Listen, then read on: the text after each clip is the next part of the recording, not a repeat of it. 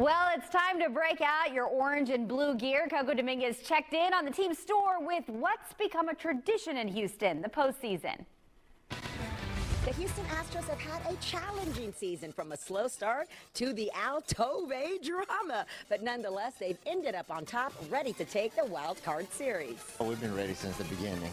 I've been an Astros fan since I was a child. I used to get into the Astros games free at the Astrodome because we had relatives that worked in the concession stands. I love the Astros since day one. I got to Houston when I was 16 and I became a fan since that day. You guys decided this morning, hey, we are going to get us some gear and we are going to the game. Yes, we are. We went to the 2022 World Series, Game 6. We were there. Who do you like to watch?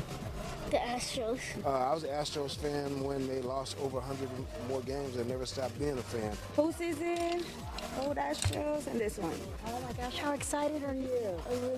Yes. We got it for my birthday.